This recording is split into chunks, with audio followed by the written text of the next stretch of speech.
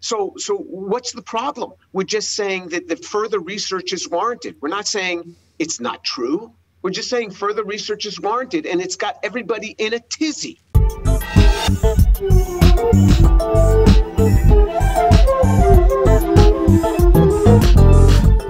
All right, ladies and gentlemen, welcome to the Houston Ensemble podcast. We've got a wonderful episode today. We are joined by Dr. James Torr, Professor of Material Sciences and Nanotechnology at my alma mater, Rice University.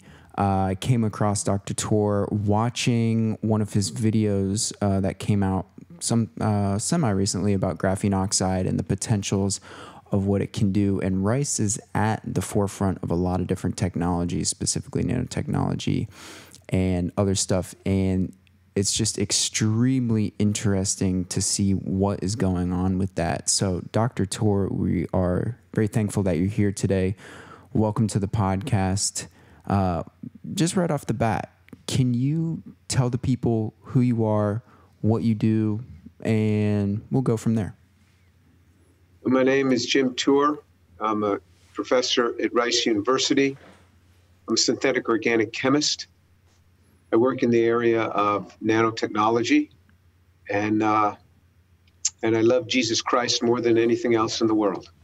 And I love to tell people about that if they're interested. If they're not interested, I'm not interested in talking to them about it. But if they're interested, I love to tell people about Jesus. So if people have not heard, do not believe in the physical resurrection of Jesus Christ, I'm even willing to go one-on-one with that person and tell them about why I believe that. And just send me an email to tour@drjamestorr.org, and we'll get together, either by Zoom or in person. So that's who I am. Thank you. Beautiful. Now, what is cool is that there are multiple dimensions to you, which I've learned about recently as I've done more research on you, as well as Armin. And the religious aspect is very interesting because in your field, I would say that religion and, a love for Jesus is usually not taken well in general, And I know that you're part of something or some group entitled The Descent from Darwinism. And I understand that there's a lot of heat surrounding that. Not from me personally. I'm actually extremely sympathetic. Armin and I would be both very sympathetic to everything that you're saying. But I was able to kind of see what some other people said. And these people take that very seriously. Do you think that you could maybe talk a little bit about exactly what the descent from Darwinism is, since that's such a specific thing? Yeah, I don't know that it's a group. We never have gotten together. I don't know anyone else in the group. So what happened was, it was around 2000, 2001, somewhere around there. An email was sent to me, and it says that, can you agree with this statement? And the statement goes something like this. You can look at it online if you just did Descent from Darwinism, but it's something like this. We are skeptical of random mutation and natural selection being able to account for the diversity of life. Therefore, further investigation is warranted. Investigation is warranted. That's it. And I said, yeah, I can agree to that. And so lo and behold, I ended up on a list of people that I'm not ashamed of. But it's crazy that a scientist says, yes, further research is warranted. And that's like, oh, how can you believe that? I mean, what area doesn't need further research? I mean, in fact, natural selection and random mutation is no longer the going mantra. That was Darwinianism. That's no longer the going mantra for evolution anyway. It's neutral drift and universal common descent. So what's the problem? We're just saying that further research is warranted. We're not saying it's not true. We're just saying further research is warranted, and it's got everybody in a tizzy. It is widely known that the tobacco and diet industries lobby governments with scientific propaganda for years until proven guilty in court. The artificial treatment of our water is the next corporate deception. For example, virtually every nation in Europe has rejected the use of artificial fluoride. International studies since the 40s have repeatedly shown that endocrine and neurological effects increase after repeated consumption, even at the levels accepted by U.S. government. Epic Water Filters is the most thorough industry-grade filtration system that Houston Ensemble has ever used. They reduce heavy metals upwards of 99.5%, such as lead and mercury, bacteria like E. coli, and poisons like chromium, nitrate, and fluoride. Join us in our journey to living a toxin-free life and get your Epic Water Filter using discount code Houston Ensemble, lowercase, one word. That's Houston Ensemble, lowercase, one word, for 20% off your Epic Water Filter. Because what I think is because it's a religion. Religion gets you really upset when people start picking on your religion because you don't have answers for it. If it's science, you just deal with it. That's the problem. I'm sorry, I'm locked and loaded on this. You start asking me questions about this, I just get very excited. Good. And I guess it's because I've had so many people come at me. You just get excited. Of course, and we were able to see some of those people come at you in our research, and I do think it seems a little ridiculous. And I like how you put it. All that we're asking for, you're asking for, everybody should be asking for is more research, more knowledge. It seems like people who are 100% attached to a materialist outlook think that they know literally everything already. And I think that's a huge problem. You would probably agree to that yourself as a renowned scientist. I don't know that they say that they know everything already. But as far as evolution, many people say that is a fact. And first of all, evolution is a slippery term. There are small changes that occur from one generation to another, and this is well worked out, and this is well accepted by many people. The thing that bothers people is something that has been termed macroevolution. I don't like to segregate it in that way. But what we're talking about is complete body plan changes. How do you get these gross system changes, one system to another? It's very hard scientifically to envision. Now, people can come up with stories. They'll say, well, one small change at a time, but that tells me absolutely nothing about the details of this. So the word evolution itself is a slippery term, and people will say it's a fact. It's not a fact. It is a theory. It is a theory, like many theories. Just like the origin of the universe, it's a theory on how this is coming about. In 10 to the minus 42 seconds, there's this amazing change that occurs. From nothing, this thing starts to burst forth. This is a theory. Nobody's ever been there. Nobody's ever seen it. Nobody's ever seen system changes. So it's a theory. And so I'm fine with it being a theory. Show me some specifics on this theory and convince me. And all I need is my colleagues to say, okay, Jim, let's go to lunch, and I'll tell you about it. Because even high school students can understand this. So you'd think that I'd be able to understand it with all the chemistry that I know, but maybe I know too much chemistry. Maybe you can't just wiggle through this. You're going to have to give me some specifics. And you'd think if it's so easy for me to understand, one of my colleagues would nicely engage me and talk with me about it. Nobody's come forward. What does that tell you? It tells you that it's probably more of a religion, and there's a lot of problems here. That's what it tells me. I gotta say, I actually admire the enthusiasm with which you speak on this subject, because really I could take it many directions. It really depends. It's kind of getting me heated just listening to you talk about it, and I want to just go deep into the waters right now. But how about I start a little slow?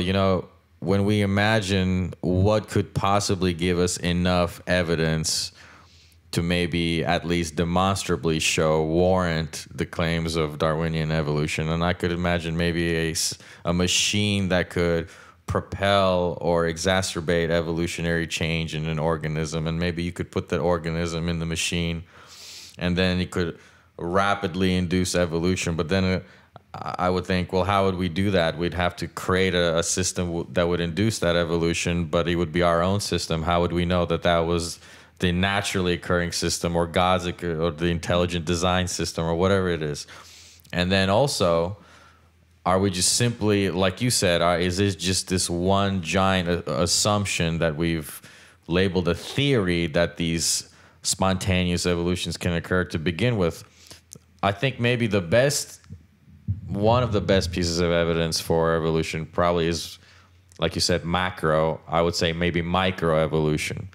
Like in a few generations of a moth's progeny, you would see changes in the patterns of its wings depending on the environment, between 50 to 70 years, things of that nature.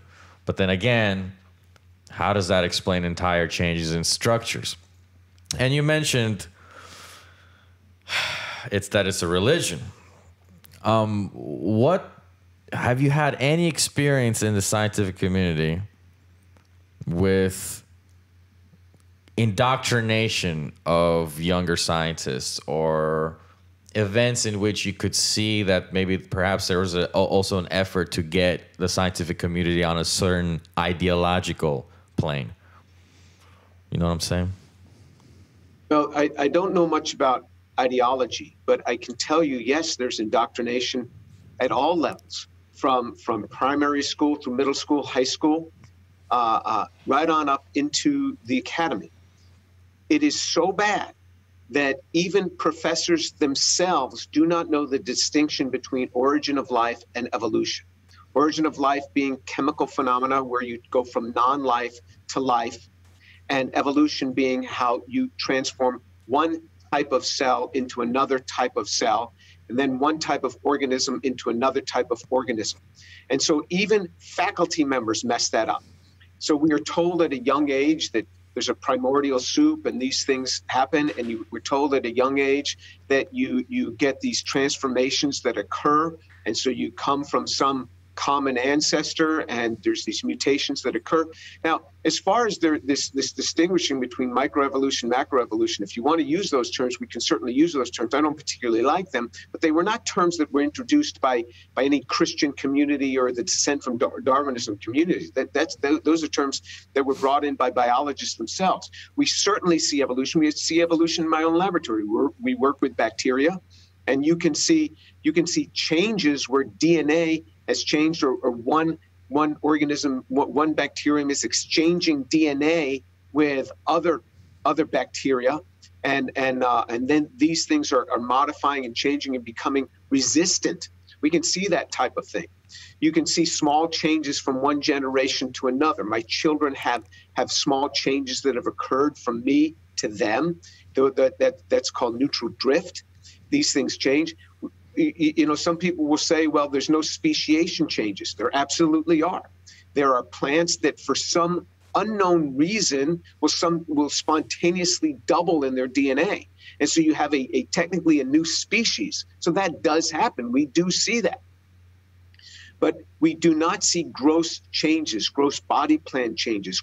We don't see an auditory system, our ability to hear, turn into a visual system. We don't see system changes. We don't see an immune system, which people love to throw at you and say, well, look how the immune system works. Yes, it certainly does, and that's how it works. But that immune system stays an immune system. It does not become a digestive system. These are what I'm talking about, system changes or body plan changes, the arrangement of limbs.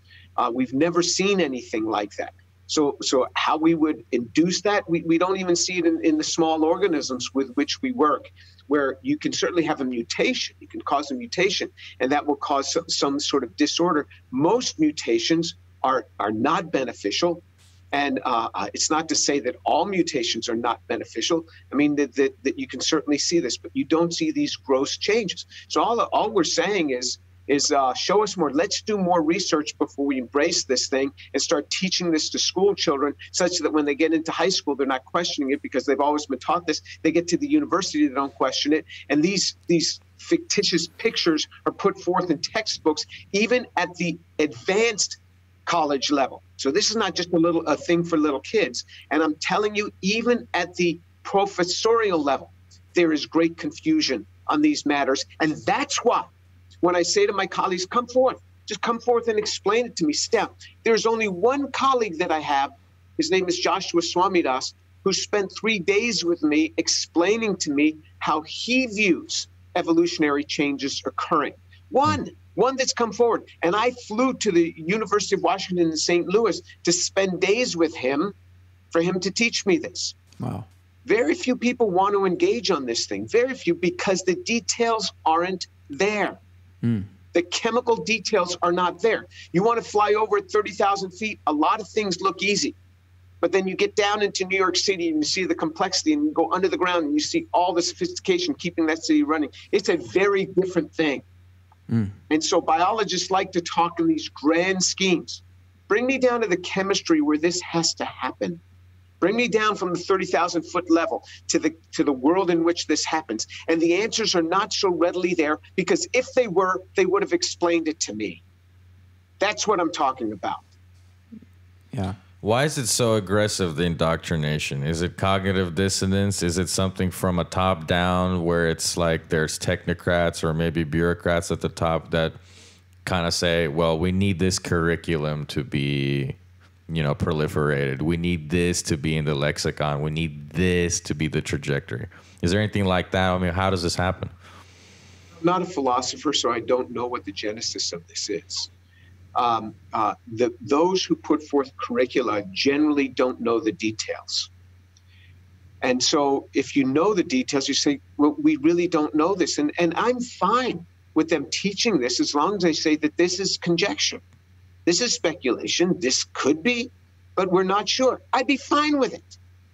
But to put it forth as if it's well known, and people have this idea that somehow scientists know. Scientists must know. And so if it's good enough for them, it's good enough for me. But scientists don't know. They don't know. Because if they know, they come and they talk to me about this. Give me the details of this thing. And so it's much easier just to criticize Jim Tour and people like him. And so most of the people who will take a position like I have are not, frontline researchers. The researchers at other universities where they're not doing, the most sophisticated of research, where they're mostly focused on teaching, and so people will ridicule them. And so you can throw all the names at me that you want, but why don't you just come and sit with me and explain it to me if it's so easy? Just come and explain it to me.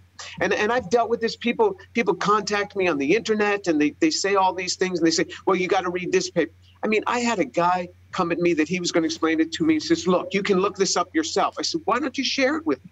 And he sent me like 80 links to papers, 80, which is just an excuse. So I sat down one Saturday and I went through all the links. And I said, is this a game? I'm not seeing any chemistry here.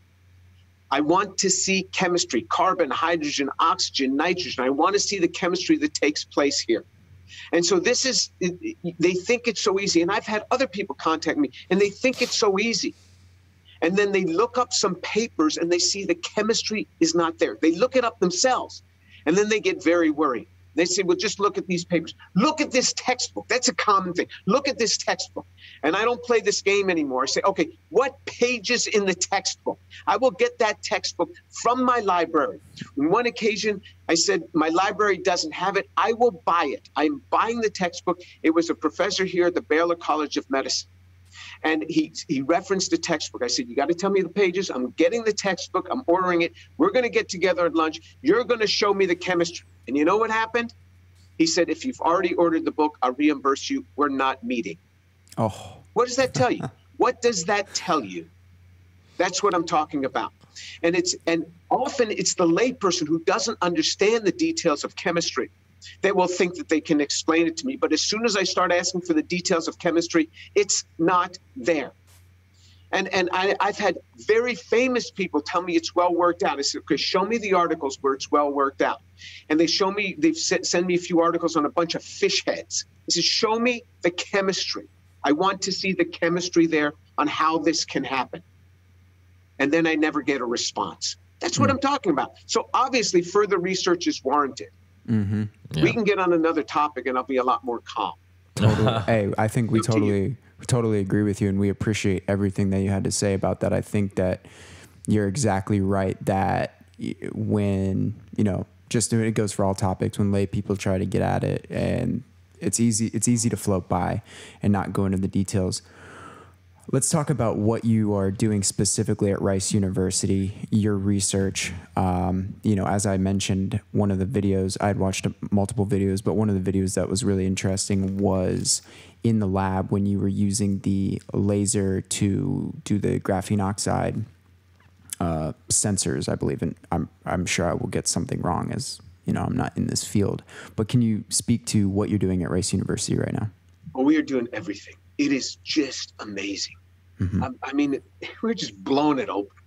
So we've got this area called flash graphene, where we can take any carbon material and convert it into graphene. What is graphene? It's single atomic sheets of graphite. It looks like chicken wire, and it's one of the strongest materials known at that level, because the carbon-carbon bond is one of the strongest bonds in the universe. And it's a bond order of about 1.3. So you don't just have a carbon-carbon single bond. You have oscillating bonds in addition to that. So it's about a bond order of 1.3. So it's super strong sheets.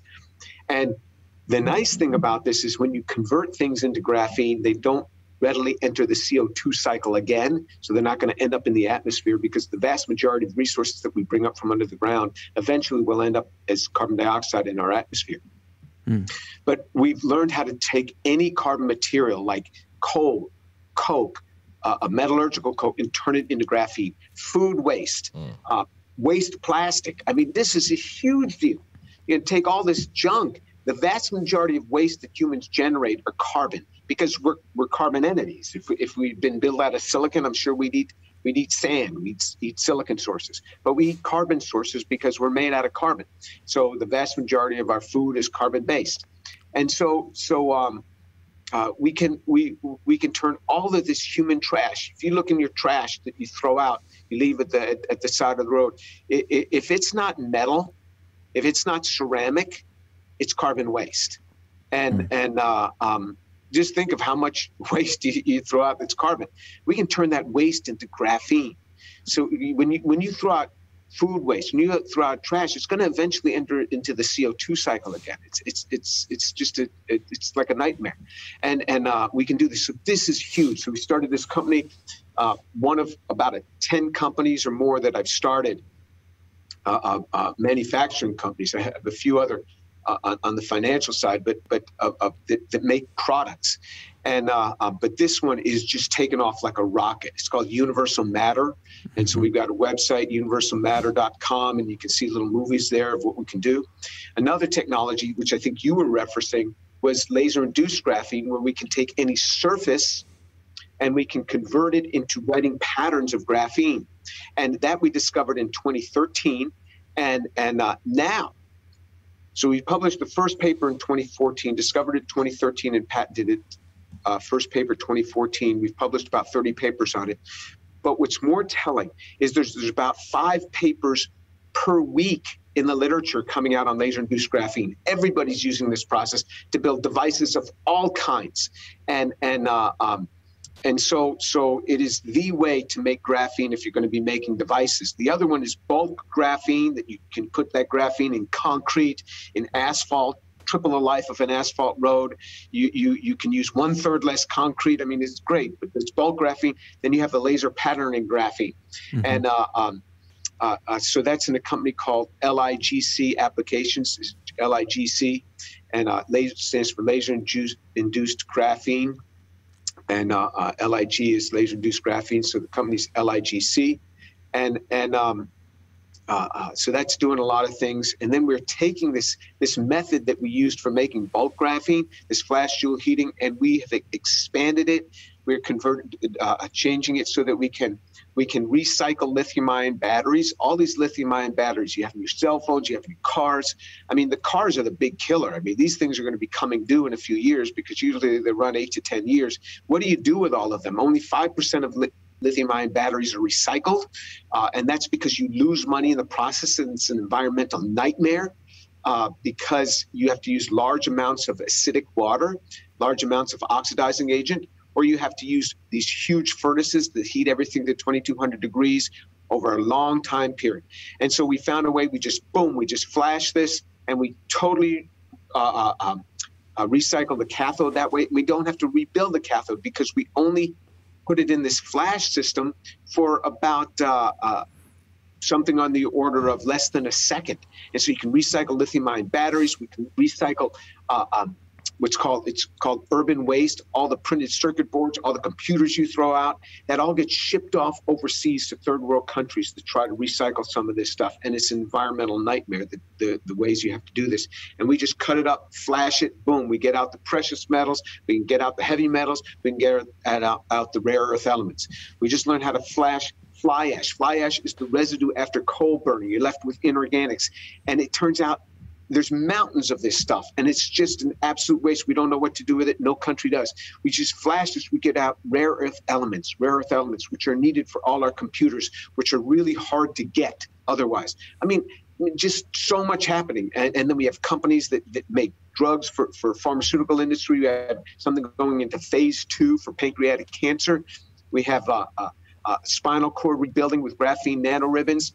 We have we're starting a new company for a drug for traumatic brain injury, stroke, and dementia. I mean, there's the mother lode, dementia. I mean, and Congress will help you out with that, because everybody in Congress is like 200 years old and they all need it. And so there's a lot of emphasis on this. We can soil remediation. We have companies that make carbon dots, and they've built COVID sensors, COVID detectors for 200. You can test 200 people in like 10 minutes. It's amazing how you can do this. You do a whole airplane of people and see if they have COVID. It's more reliable than the PCR test, because PCR gives about 1% false positives. We have another company that builds computer memory. Weebit builds, and dots and computer memory are both public companies. So there's a lot going on, and I haven't even finished, but I better let you ask another question. I appreciate all of that. Kevin J. McHugh at McHugh Laboratories is also a scientist at Rice University. Are you familiar with him? No. Well, that just goes to show you how deep the research goes there. Kevin McHugh is working on something called a quantum dot tattoo. Are you familiar with that at all? I know what quantum dots are. I know what tattoos are. I don't know from what you said exactly what he's working on. Well, maybe this will be a dead end, and that's totally fine. But this is basically a extremely small chip tattoo thing that gets placed. I got it. You got it. That's placed on the skin, holds bodily records, blah, blah, blah, blah, blah. What I'm getting at is graphene oxide has sensorial possibilities, right? It can be it can be a sensor for something. Do these things have a relationship in the sense that there would be something similar for graphene on the human body being some sort of biometric sensor? Graphene oxide is made from graphene. Process to make graphene oxide, the process that's used more in the world than any other process is called the modified Hummer's procedure, and it was developed in my group in 2010. So that paper that we published in 2010 has about 10,000 citations, which is kind of a lot for a single paper. And so we know how to make graphene oxide. The problem so graphene oxide is very good. I mean, it doesn't conduct nearly as well as graphene, but things bind to it okay. But the problem with graphene oxide that most people don't appreciate is it degrades pretty rapidly on contact with water. It keeps breaking up, and it eventually forms humic acid, and the solution gets quite acidic, and it starts degrading within minutes in water. So if you have short-term, usually these tattoo-type sensors, there's different ways to apply them. People don't like to generally call them tattoos because they think you're injecting them with things, but you can apply things on a sort of tape-like system, and that tape can be made out of a sugar-type substance and go away. So it's actually on the surface of the skin. That was this one.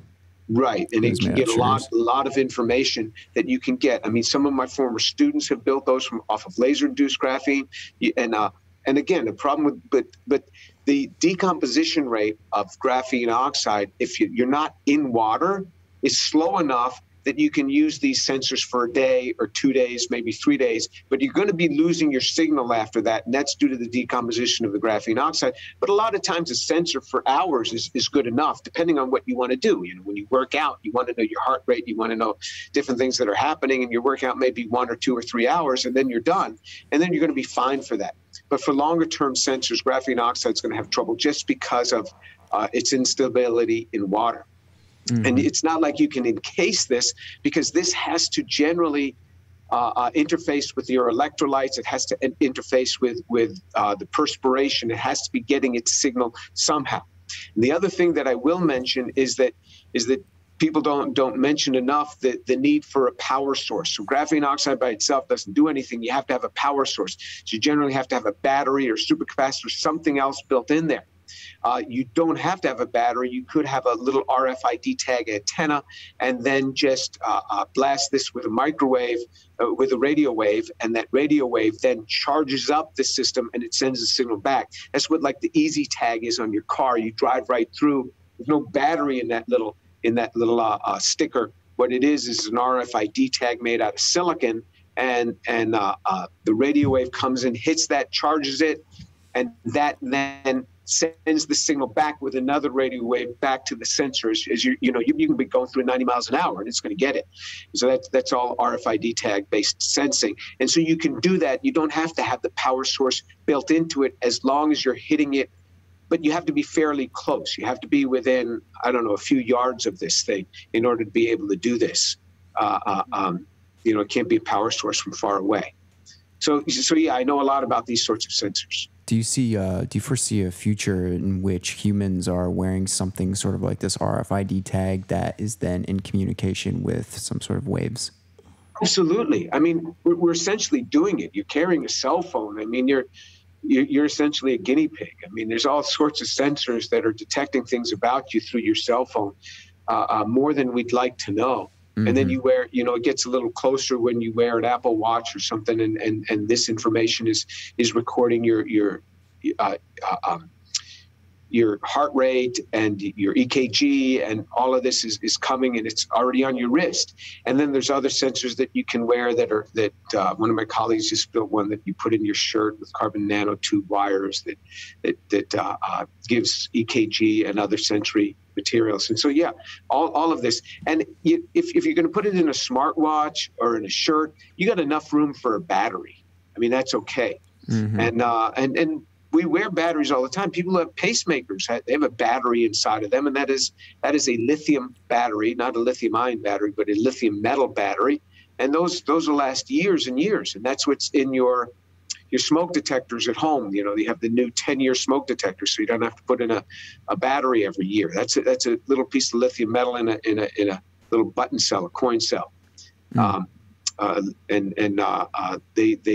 But there's not that much current drawn from them. That's why they go okay. Was I correct? I think I heard you say something about graphene oxide for cancer treatment.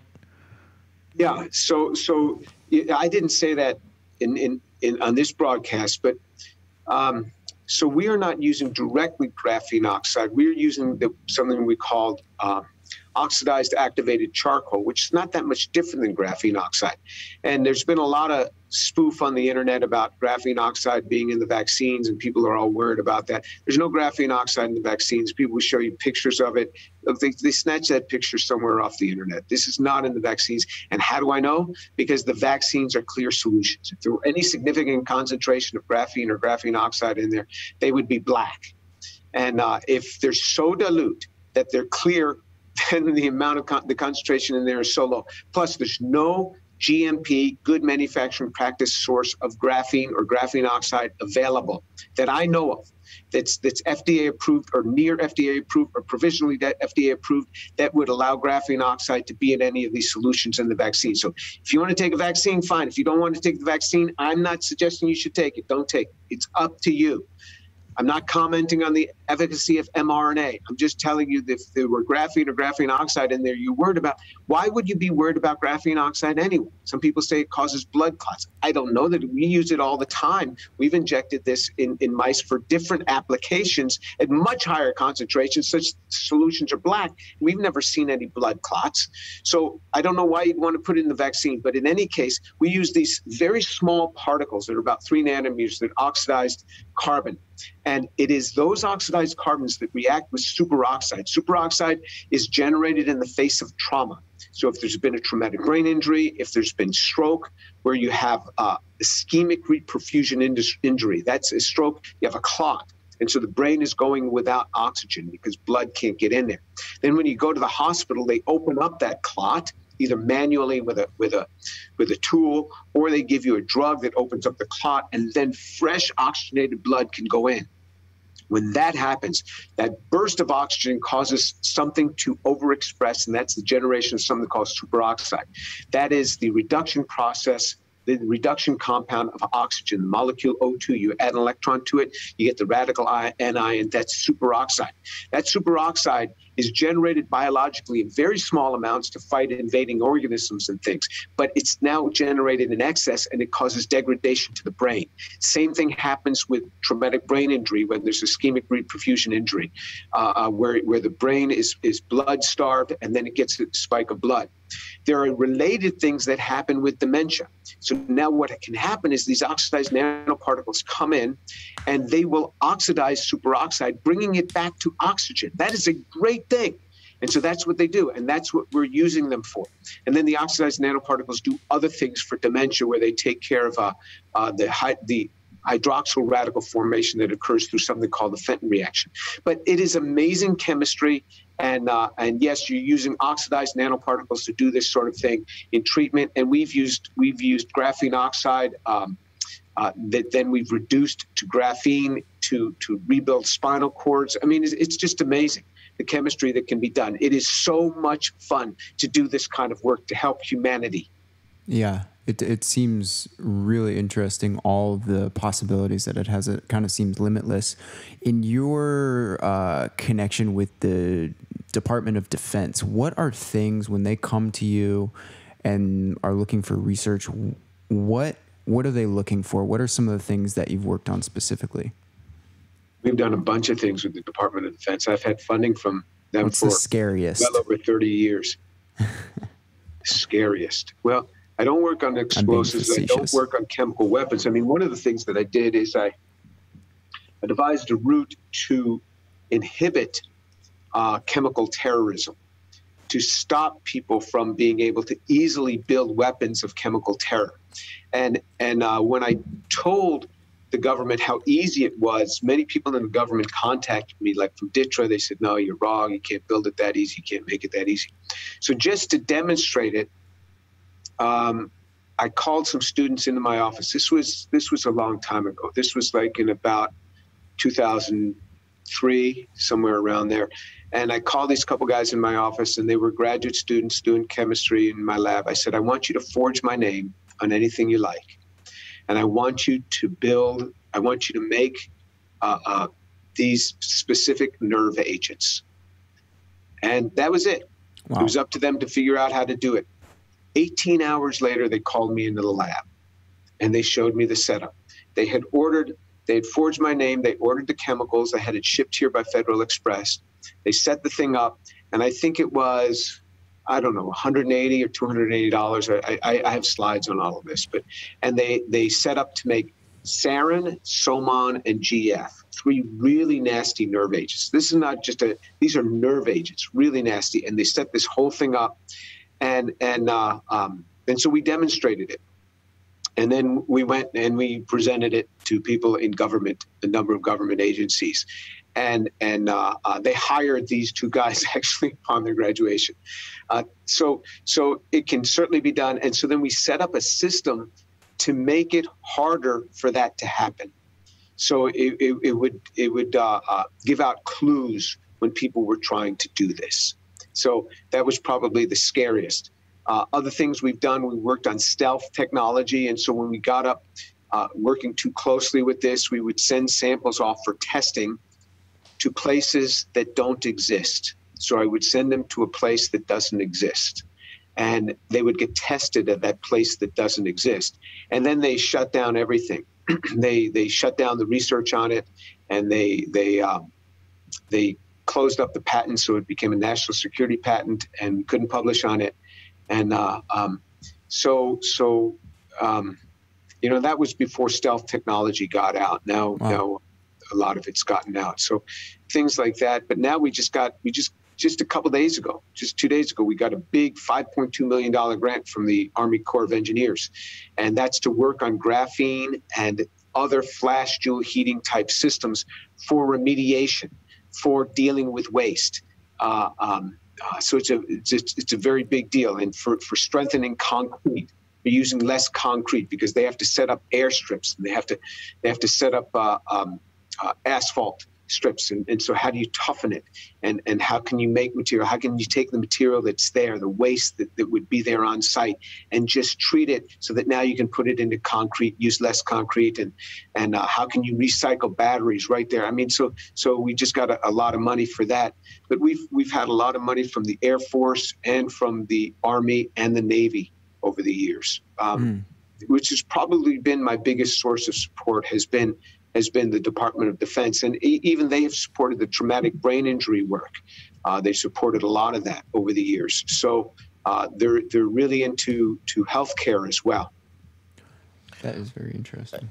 I was wanting to mention two things because you're so knowledgeable about this. So I just wanted to just see how much information you just give out. There's something very interesting that was released on September 27th of 2020. And I'm going to go ahead and spell this out so anybody can look it up for themselves. It's patent number CN112220919A, nano coronavirus recombinant vaccine taking graphene oxide as carrier. It was registered in the Chinese government patent database by Shanghai National Engineering Research Center for Nanotechnology. And when I first saw this, obviously, like you said, there's been a lot of mention circulating around about graphene oxide being in vaccines. Now, I'm the kind of person that wouldn't even humor something like that unless I had an electron microscope or something similar and I could look at it for myself. But it was interesting that this was a patent, and which got me thinking, how could graphene oxide be used as a carrier for the payload in the vaccine or whatever it is that we were trying to, Sure. Yeah. Sure. We've used oxidized carbon, graphene oxide type compounds for many years as carrier. We have lots of papers on this. And so what happens is these compounds are quite anionic. And if you have a cationic package, you can stick it to this, and you can use it as a delivery vehicle. But none of this is commercial. You say it came out of Beijing, China. Yeah, Beijing, China. Lots of things come out. You do lots of academic research, but as far as an FDA-approved drug, no way, no way. And that formulation, do they show any pictures of that formulation and the color of the formulation? It's certainly not going to be clear unless there's so little amount that it's going to be insignificant anyway. But yes, it can be a carrier. We have used this as a carrier for a number of different chemotherapy agents for cancer, and it can work well. But from what I know from the literature, what is used is there's a liposomal system, and a liposome is much like a cellular bilayer, and you could build a liposomal system and you could pack the mRNA into that, or you can use a soap-like particle. It isn't a lipid bilayer, but it just has a polar end and a non-polar tail, and you can package the RNA in that. There's papers on that. But remember, if that came out in 2020, the mRNA vaccines came out of Pfizer and out of Moderna, and those finally came out in 2021, were being issued. So I don't know that Chinese patent. I'd have to read it, but it didn't sound like they were packaging it with mRNA. Number one. Number two, the Chinese vaccine doesn't work very well at all. They sold that vaccine to and I'm not talking about the graphene oxide package one. I'm just talking about the general Chinese vaccine didn't work very well. They sold that, I think, to Brazil, and everybody got COVID anyway. It didn't work.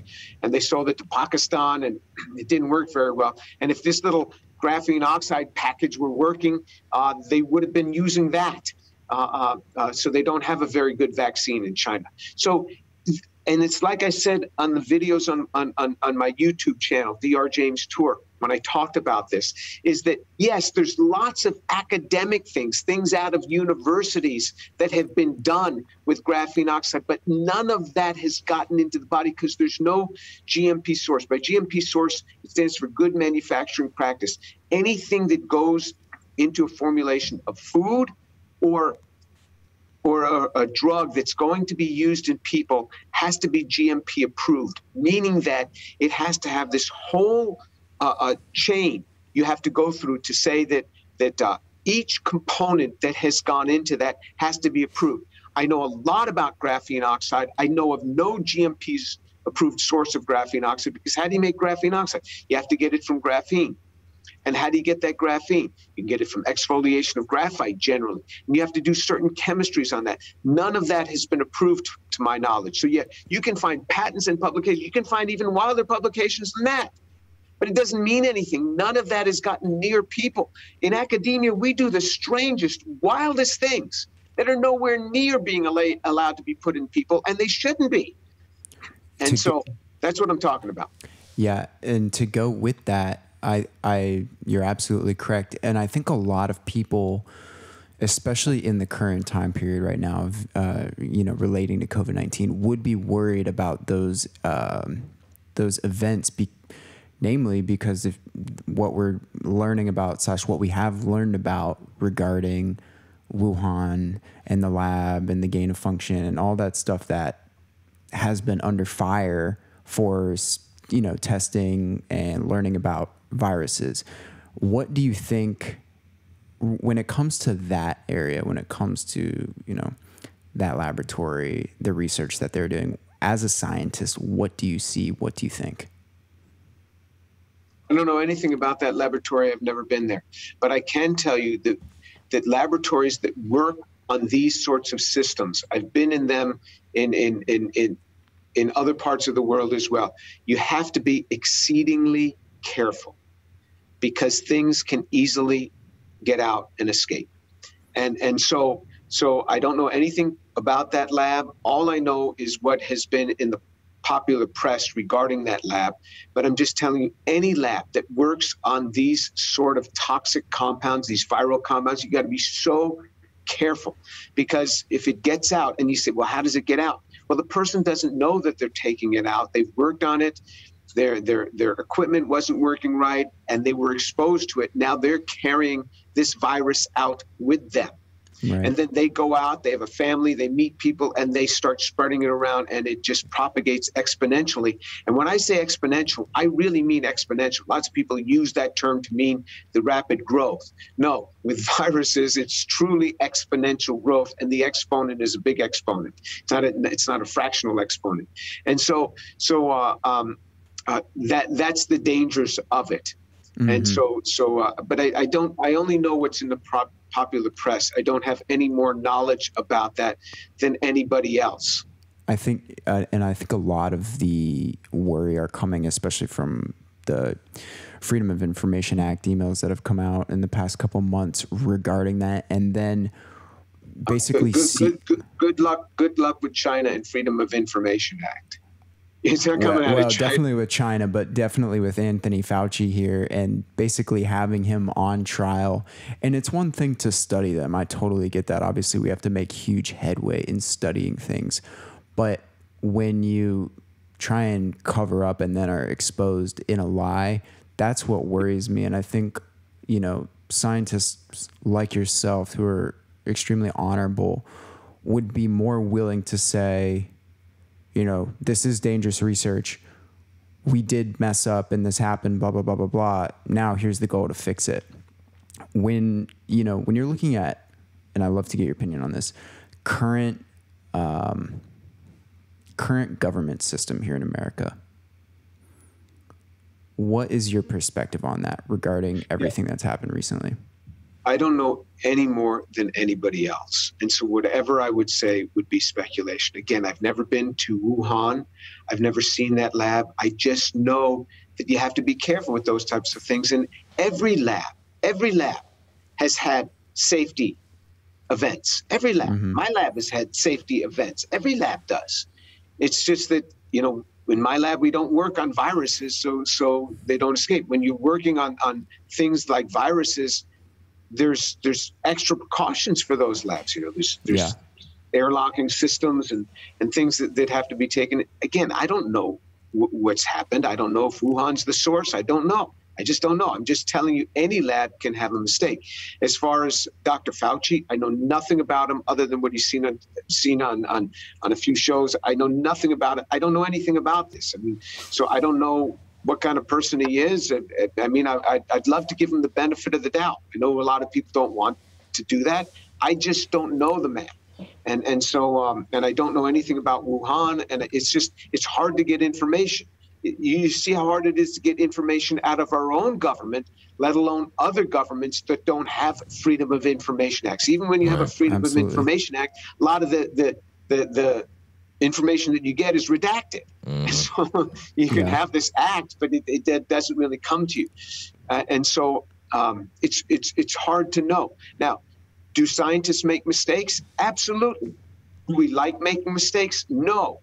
Do we like exposing the mistakes we've made? No. Everybody wants to allay the fears of this thing, and scientists are just like everybody else. I know nothing about the scientists in this matter. I can just speak about scientists in general. They're just like everybody else. It's just nobody wants to look bad. Nobody wants to look bad, but also nobody wants to hurt other people. I don't know any scientists that want to hurt other people. And I even know scientists that work in military operations. Nobody wants to hurt other people. We are trying to understand things so that we can build defensive mechanisms toward it. That's why you do it. And we don't, many governments will say they don't have an offensive program. We only work with these in order to understand how we can build a defense to it.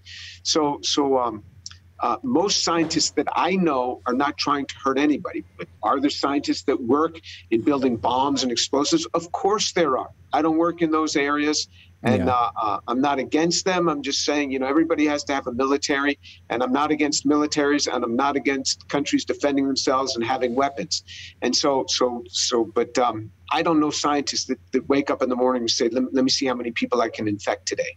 Yeah, I would agree with you on that. I think the majority of all people do not want to hurt people. I think sometimes people can be tricked into hurting other people, AKA, to somebody, taking somebody very smart and tricking them into doing something, but that's really neither here nor there.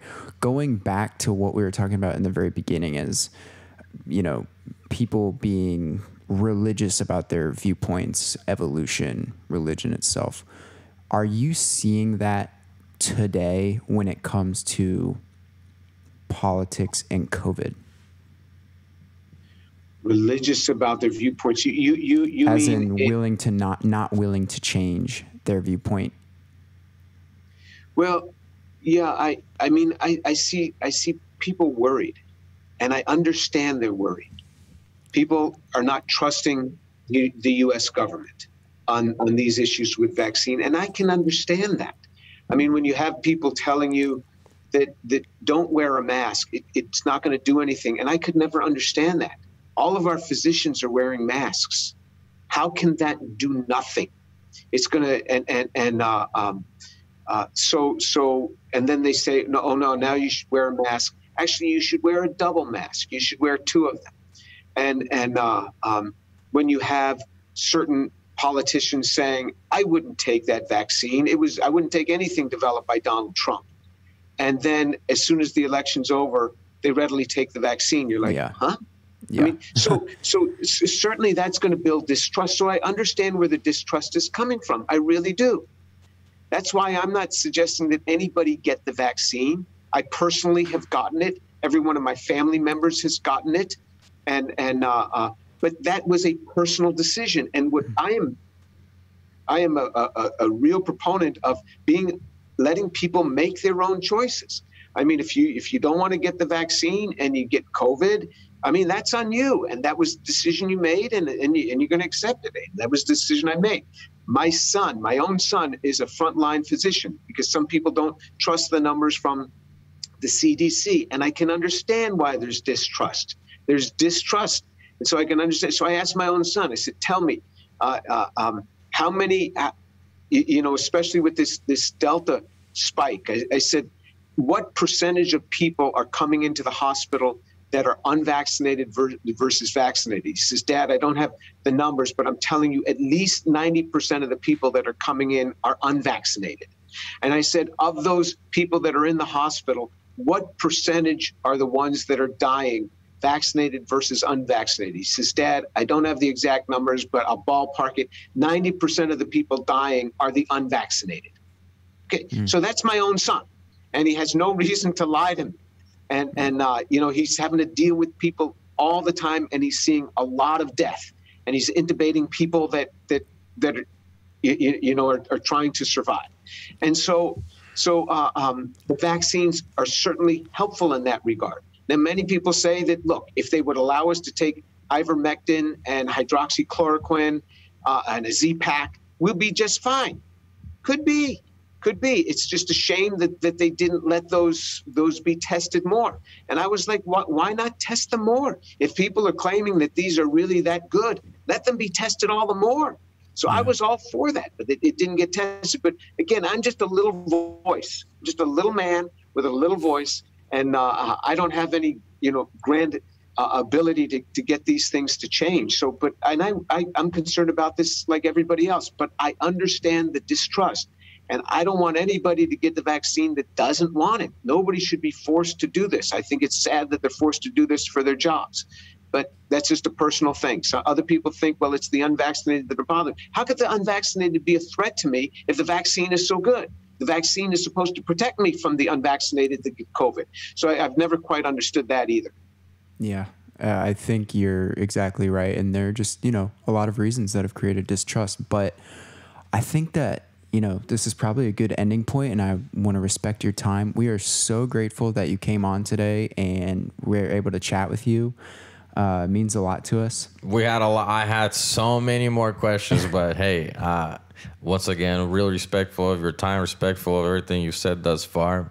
And maybe in the future we can do a follow-up. You're just a bank of wealth of information. We really appreciate you. Yeah.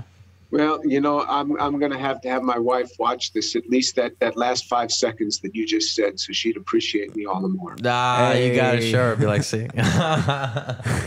Take her out to dinner in our honor. Yeah.